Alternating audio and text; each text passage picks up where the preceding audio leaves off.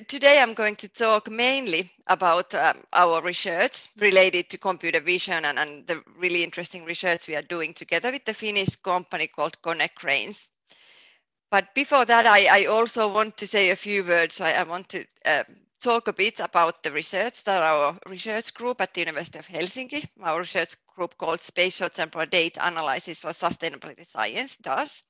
And then I really am planning to watch the time so that I don't kind of like go over the time and that I would have enough time for your questions and discussions, but I want to say a few words about also FK's new highlight that Luigi also mentioned already, and a few words about the virtual laboratory that we are running in accordance or jointly with the research group on autonomous systems with the highlight, because it's also very closely related to today's topic. And I guess, Luigi, you already said also that I'm also very happy to get any questions and comments already during the presentation, because the thing that I'm most waiting for when this situation ends is that the feeling of really giving this presentation to someone who is also interacting and not talking here alone.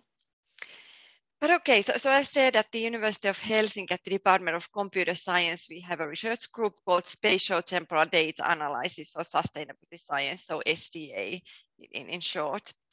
And then the goal of our research is to develop mainly machine learning methods for mobility and enabling the use of autonomous systems.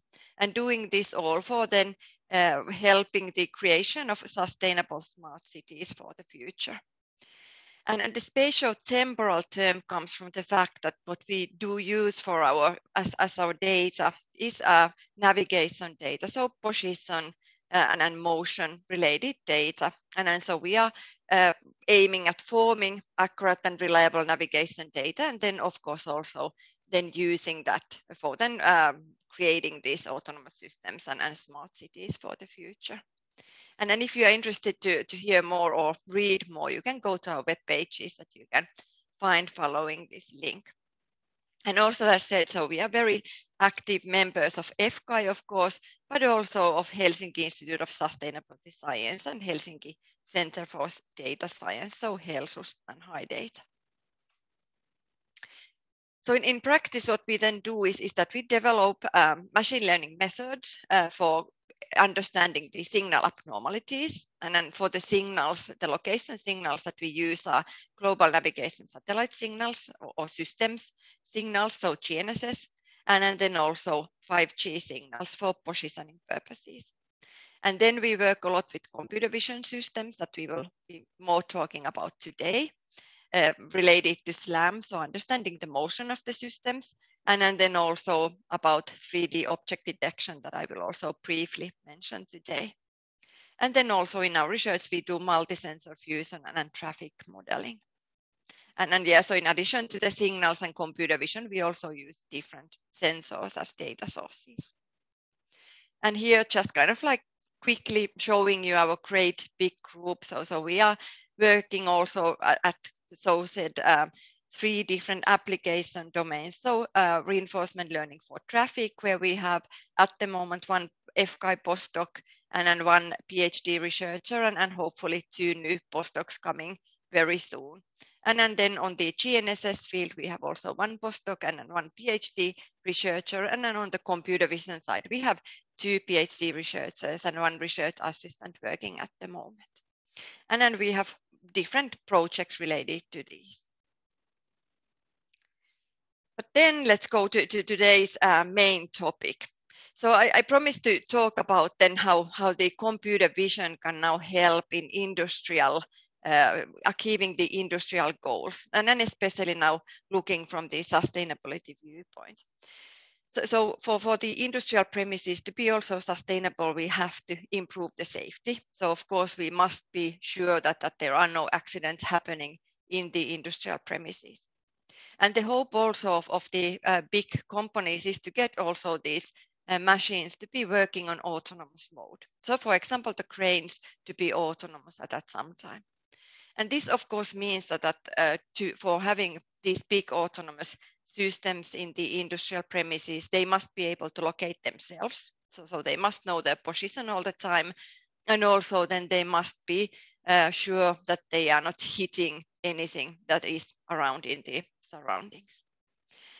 And as we will be now talking about then the situation that we see when we are at the industrial settings. So we usually have cameras that are looking downwards. And this is quite challenging then for the computer vision methods. And then in addition to being kind of like making sure that we have safe systems and we know what is happening all around, of course, then we also want to have some efficiency. So we want to have low power consumption of the computation that we do, of the equipment that we have, and also, of course, the companies then want to do this all with low cost equipment.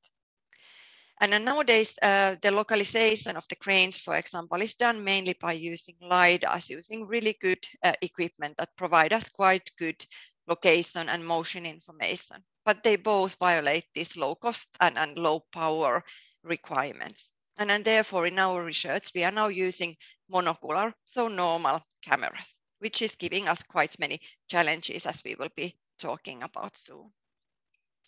And the project that we are working at is done with the donation from the Finnish company Cranes. And the collaboration has been really fruitful for both sides, I would hope. But okay, so let's then go a bit into the details what we are doing here. So as I said, so we want to now know exactly the location of the crane. So we want to localize the crane all the time. And for that, there are already good solutions called simultaneous localization and mapping techniques, so SLAMs. And in our research, we are now developing deep learning-based localization and mapping methods. And actually, in this case, we are calling them structure from motion methods that you will find the reason for that a bit later. But they are actually providing quite similar information. So the ego motion of the system and at the same time information about the structures of the environment. And then also we want to get so-called 3D multi-object detection. So we want to know what are the things in the surroundings. And in addition to knowing what the things there are, we want to know the location. And in this case, in 3D. So we want to really be sure that we don't hit any of the objects in the environment. Okay, so we have to go a bit into the computer vision basics here, or nothing that much, but so that it's easier for you to follow. So when we look at the 3D world points, so we present them here with X, so having coordinates X, Y, and Z. So when we take an image, we do something called perspective projection. So we project the 3D world points into 2D plane on the image. And of course, then we lose some information. So we present the image points with X, having coordinates X and Y.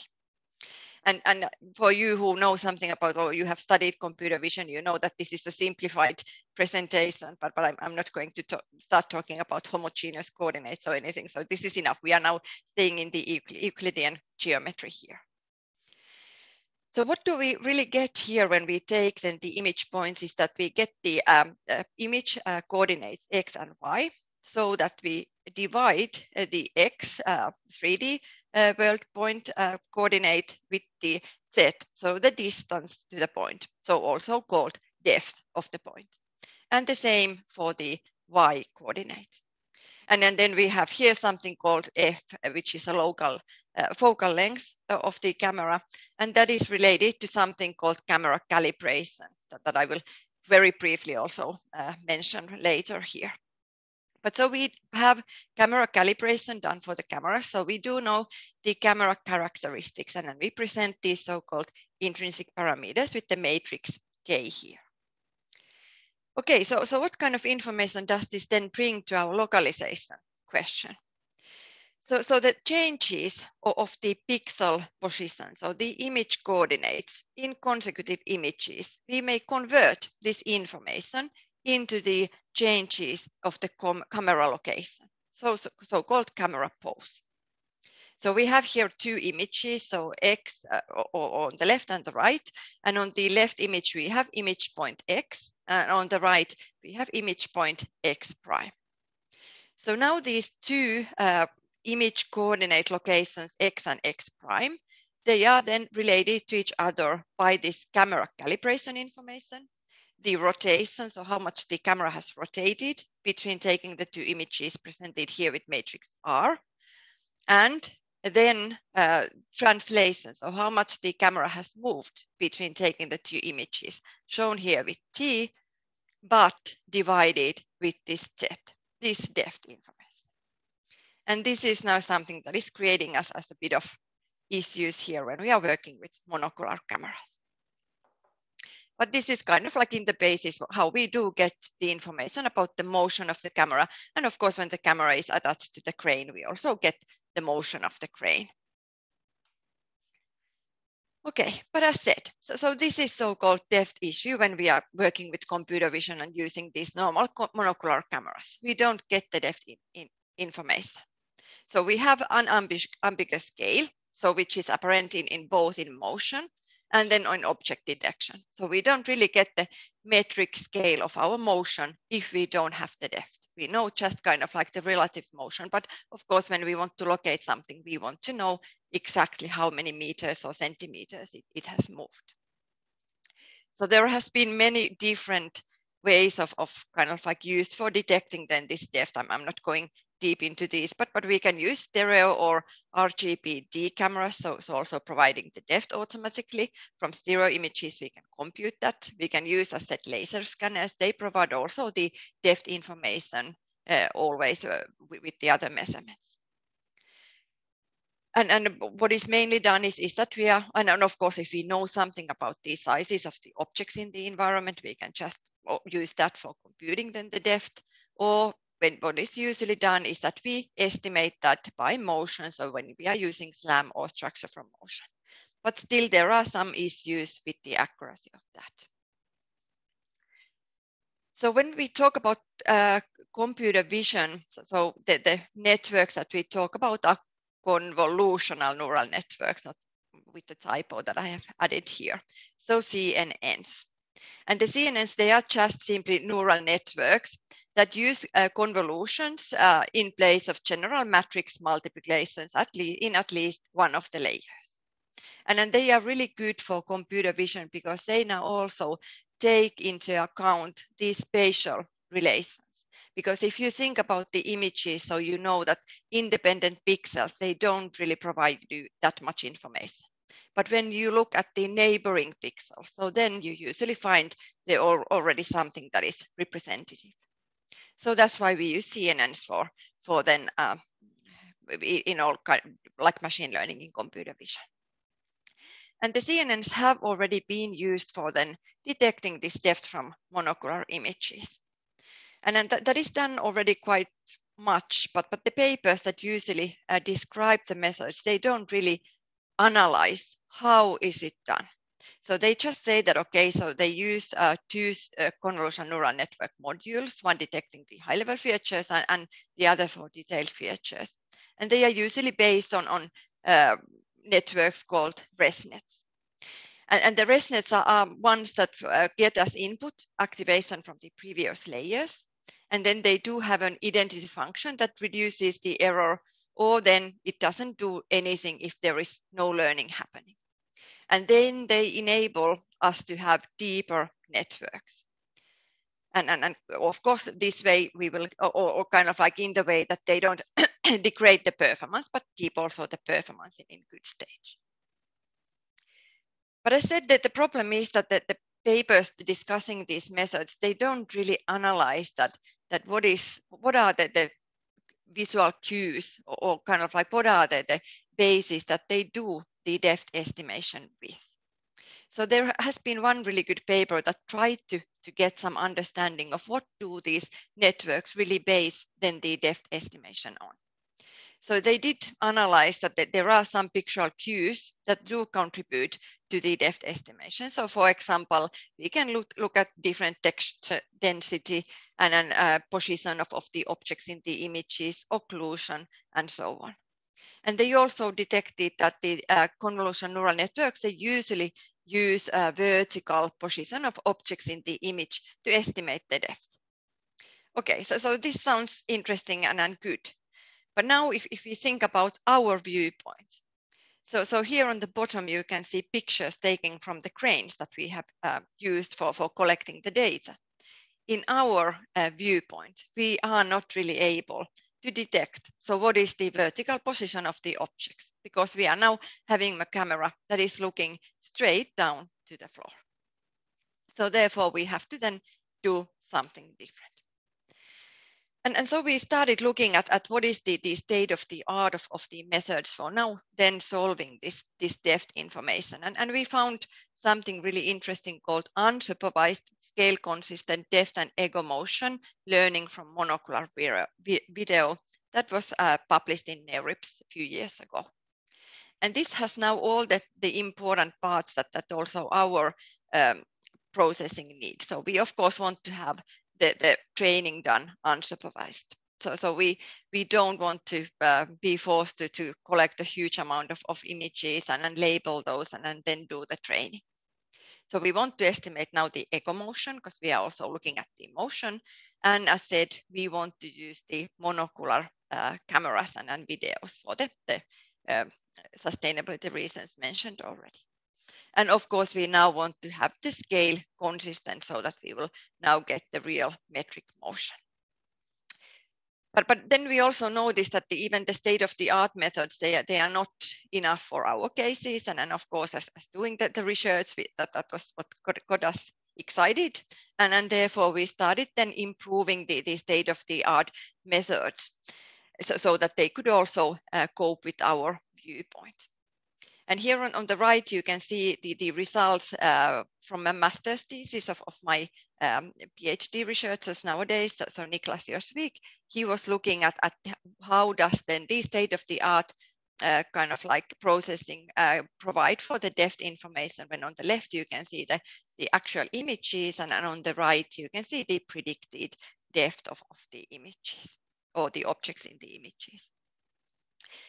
But then to then improve this depth estimation, and therefore also, of course, then our localization estimation, we needed to do some tricks.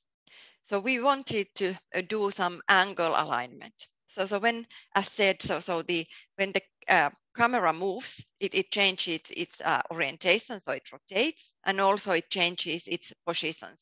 So there is rotation, and of course now this rotation of the camera, it will then keep some degradation for the depth estimation. So we wanted to get rid of this rotation induced error.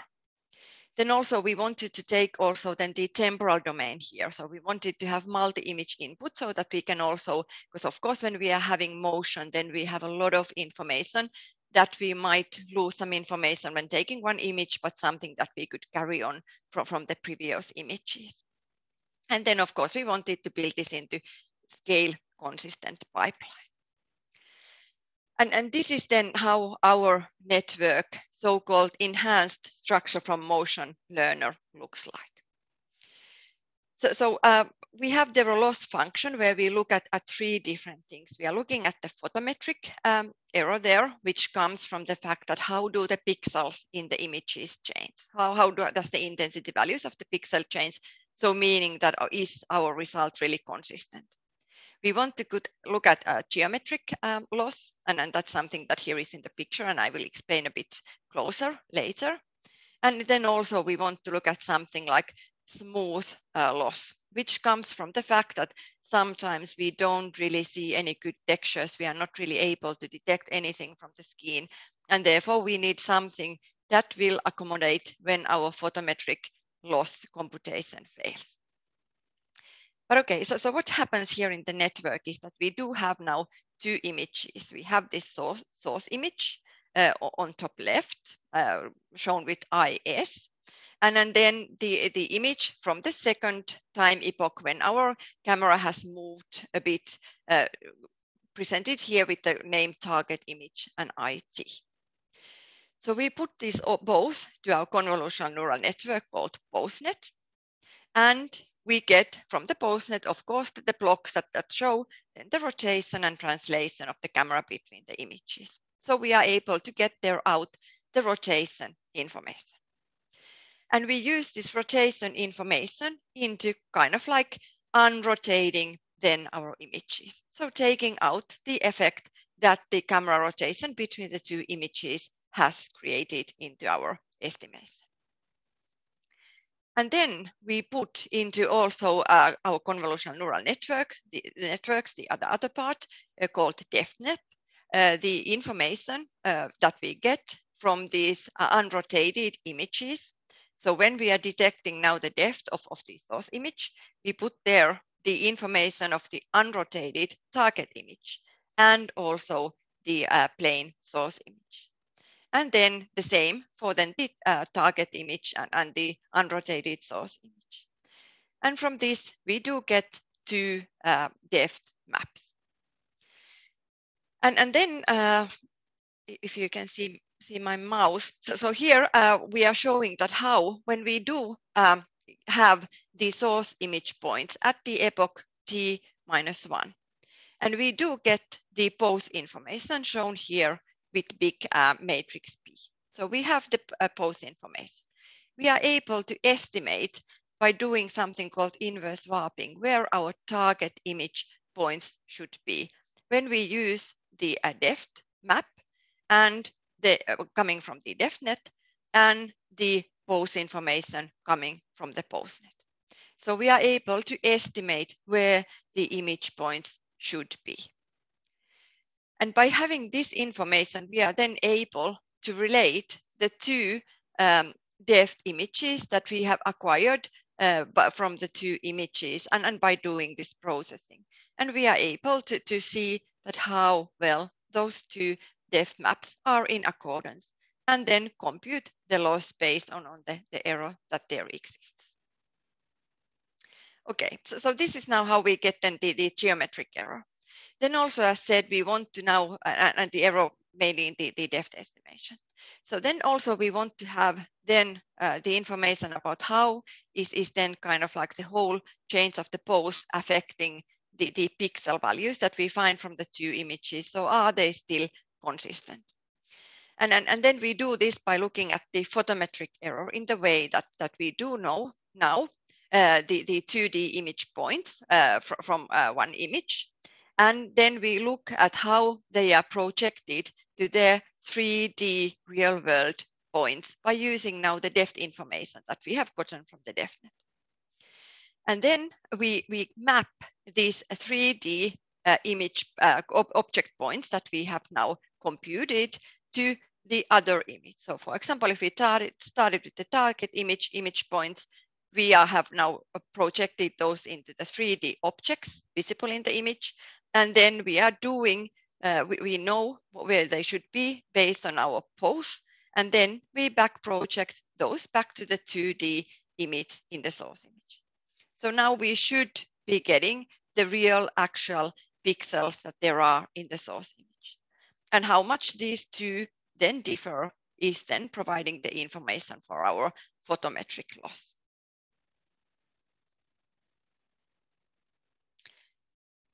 Okay, so then definitely we wanted to then test, so how good is now our estimation here.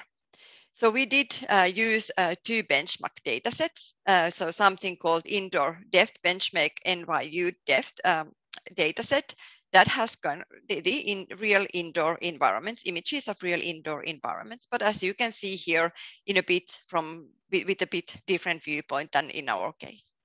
And then also we used something called Stillbox, that is artificial data set. And based on our kind of like computation with our network, the depth solution in the middle shows that we are getting quite similar solution as with the state-of-the-art methods in this a bit more feasible environment. But then, of course, as said, we have quite challenging viewpoint for our own research. So, of course, we wanted then to also collect our own data and then get the real images from the real cranes. And for this, we collaborated with Aalto University's Ilmatar test crane and the laboratory handling that. And so we did calibrate the cameras by using this kind of like chessboard picture that is used quite common and probably the most feasible way of getting then the calibration for the camera. And then we had, for our ground truth, we had a LiDAR that really provided us the accurate depth. And then for the cameras, we used very cheap and small real sense cameras for collecting then the monocular images. And then we did test the method with our own data, and we noticed that we do outperform the state-of-the-art previous methods with our new network.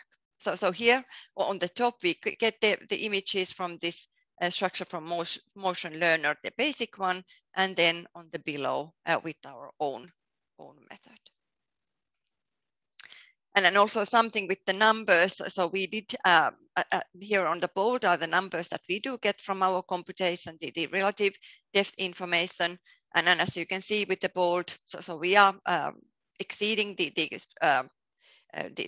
results from the structure from motion learner. And then on the bottom, I'm also showing that how does this then really relate to the motion information of the crane, because so far we have been concentrating on improving the depth for our difficult viewpoint. But of course, in the future, our goal is also then to get the actual location information.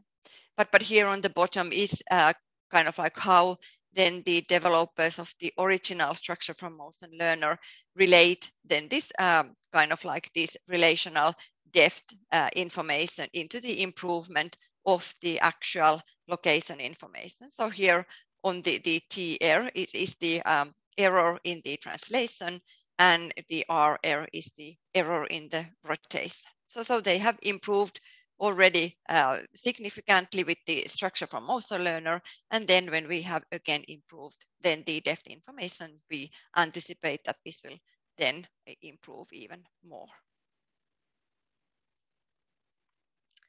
And then just a few words about then the research that how we are now going to continue is also as said. So we then want to get this 3D object understanding. So as said, we have to know where all the objects are in the environment. So humans, static objects, and then we want to know where they are with respect to the observer. But there again, the same thing is that when we are now using the monocular cameras, we have to solve the depth. And then by being now able to get the depth information of the environment, we should also be able to get much more accurate 3D object information. But then also we have some other challenges in these industrial environments. So we have a lot of featureless surfaces, so floor where there are no objects, and that of course makes it quite complicated to get understanding out of that. And also some non-Lambertian surfaces, so something very shiny, which has not really been the problem for navigation research generally, because they in normal indoor environments, they are quite rare. But in our industrial premises, they are actually quite common. So we also are developing methods for then coping with those. And then also continuing the computer vision research for pedestrians that I have personally been doing for years already, when of course we then have another constraints there when we have very non-restricted motion and all other things coming from having these small users or carrying the equipment. But then I know that I'm coming close to the end of my time, but as I said, I want to still say a few words just quickly when I have this great audience here about then the new highlight F of FCAI, so highlight called AI for Sustainability, where the objective is of course then to tackle these big problems that are harming the mankind at the moment. So United Nations has given the goals of ending poverty and other deprivations that are harming the health and education and providing inequality to the world, and also kind of like spurring the economic growth. And of course, as we all know, we have to tackle against the climate change.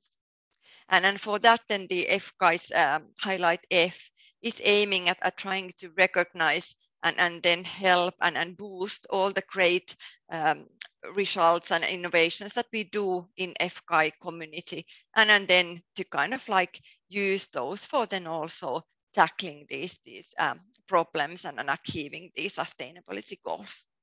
And then there are already great research going on, and at the moment we are just in the form or in the phase of trying to identify and then definitely promote the innovations that we do in the great FCAI community. And just very preliminary picture of how good the state actually is already. This is still missing few research programs of FCAI, and I guess still some of the highlights, and I'm in the process of collecting the remaining information, but we can already see that our research is already addressing many of these United Nations Sustainable Development Goals already at the moment. So just trying to identify and then to promote the great research we do. And the like last words about this FCAI's work at the moment. So already we are also in the phase of kind of like establishing something called virtual laboratories from different viewpoints inside FCAI. And the virtual laboratory that I am together with Professor Ville Kyrki from Aalto now establishing is called Sustainable Mobility and Autonomous Systems.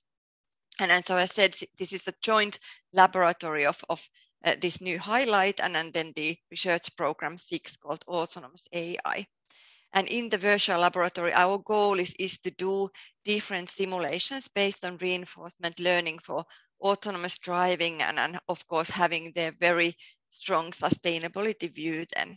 And kind of like the tasks that we are at the moment working on, but kind of like these are not restrictive or exclusive, are fusion of results from various simulations and then trying to close the reality gap on the topic. And then we already have a great postdoc group working on the efficiency of the computation. And then also our goal is to collaborate with the sustainability professors, also bringing then the strong sustainability viewpoint in there.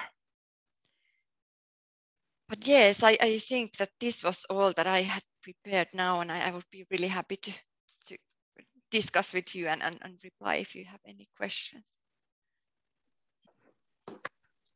Thanks, Laura. Fantastic talk. So yeah, we already have actually some questions coming in, and yeah. So should I just read it? Anna is asking. Yeah. Okay. Yeah, but you can read it. Yeah. Okay, yeah. So what do you think will be the risk of AI? Sorry, that was yes. My clock started talking. So what do you think the risk of AI? Of course, not those that Elon Musk talking about, but let's say other ones. Okay, what are the risks of AI? Okay, so I would say that the AI doesn't provide the risks, but people using AI are the ones who are usually providing the risks. But I think this relates to all technologies. But probably if talking about this research that we are doing with the cranes, of course, then kind of like the risk here most likely is the difficult explainability of the networks. I would say that is definitely, and this is probably one reason why it's taking quite long before these will really be taken into practical use, these different deep learning methods. Because of course, when we are talking about industrial premises, then the kind of like the users or the companies, they must be able to kind of like certificate the methods that they use. And I think that will be quite difficult for them to be done in the very near future, but very important research point too. But well, I would again say that the biggest risk of AI would probably be that people are not sometimes paying attention what they are doing. So you have to know the data that you use, and then you have to know what comes out from the use of the data. So maybe that would be in short a reply to that, if that was what you were looking for. Thanks. Any other question? Otherwise, I have some, but first from the audience. Okay, while we wait, maybe other questions. So yeah, actually, so first of all, yes, thanks for the fantastic overview, really interesting work. And so yeah, actually, I have a couple of questions. So the first one, this will probably interest both me and Markus. It's about uncertainty. So I mean, it looks like it's very important, let's say, to judge say besides getting an estimate, you want to have uncertainty about, okay, this depth. So how do you handle that? Is that built in? Do you have any method to deal with that?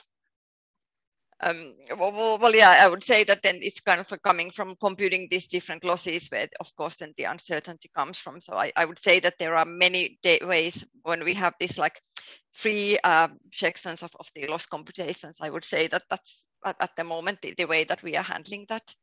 But definitely, as said, looking at kind of like how the pose relates to the motion, and then also looking at the pixel values themselves. Okay. Now, the same thing essentially. So whether your network is giving you a point estimate, so just an estimate, or it's also giving you essentially a full distribution of potential depths. So essentially, I'm asking essentially if using Bayesian neural networks or anything close to that. No, we are not. No, sorry, no, okay. No, not yet. So as said, the research is in starting phase. So definitely, we are all the time looking for, and as I also said, so this is definitely so kind of like getting then the reliability measures and everything is really, really important. Then when we are getting closer to the phase that this would really be taking into the use in industrial like setups. So definitely we are starting the research, but these are things that we have to then also discuss when getting closer to that phase. Yeah, because it looks like it's an very interesting application because it would be useful to get uncertainty estimates out of it. Yeah. And actually, as maybe it is another question. So you were talking a lot about what's the depth estimates. So my background is in computational neuroscience, and actually one of the things we've been doing is Q combination, which is combining different Qs. I haven't worked specifically on depth estimation, but that's a very common say domain in which cognitive scientists and perceptual scientists look into, because exactly how brain estimates cues. It's very important and it's very interesting, and that's exactly and the big question is, okay, so how do we combine information? So let's say the thing you were looking at essentially how neural networks estimate that, and which kind of cues they use. It reminded me a lot of these kind of studies that they're done in cognitive science and in the perceptual science, etc. And one thing that is found there is that one of the things I was interested in is the fact that the brain weighs cues depending on the uncertainty, and so it's useful to have a measure of uncertainty of the cues themselves, because then the system, whether it's a brain or a neural network or artificial or new, so knows how to weigh different cues. And humans is found that yes, humans weigh them according to the Bayesian principles. So I was wondering exactly. So especially, of course, the question here is that are you aware of any work that looks at this kind of Q combination in terms of how much weight is given to different cues? And can we provide more information to the network such that they can learn to maybe combine cues better? No, unfortunately, no. And I think that was quite new, the paper that I was presenting, that was even looking at how do these networks estimate the depth, because that was for quite a long time. It wasn't really even asked. So that was, yeah. Okay, that's very interesting. So there is a very long history in computer science. Yeah, but for our case, we definitely have to ask, because we don't have these normal cues that are presented in there. Yeah. Cool. Yeah, very interesting. Yeah, and so just to see connections with other work, and that might be interesting to kind of explore. Yes, thanks. Yeah. Okay. Anything else from the public?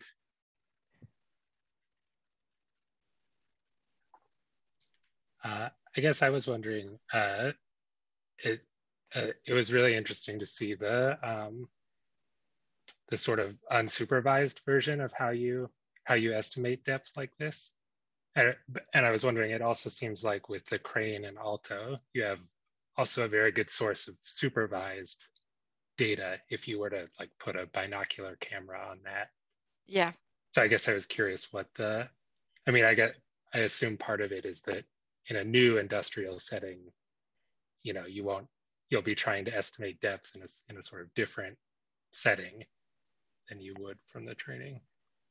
Yeah, definitely. So did I understand your question correctly? So why do we want to do it in this way, or? Yeah, exactly. I suppose I didn't finish the question, but yeah, why especially the focus on the unsupervised part? on the unsupervised. Well, of course, that what is kind of like our wish for then the future is that these would be really generalizable, so that they could be used in very different environments, so that we wouldn't be building this. And then this is, of course, also the hope for the Connect Cranes for the future, so that they would have something very scalable and easily transferable. Right. Yeah. Okay, that makes sense. Thank you. Yeah, thanks. Okay, well, perfect timing, and that requires mastery. Congrats. I think it is all for today. And I mean, thanks again, Laura. Laura, it's been fantastic having you here, especially after you've been sharing this for 3 years. It's good to finally having you talk and hearing you. So thanks. Let's thank again, Laura. With a virtual clap. Yeah. And see you all next week for another seminar. And thanks again. Thank you. Thank you for the invitation.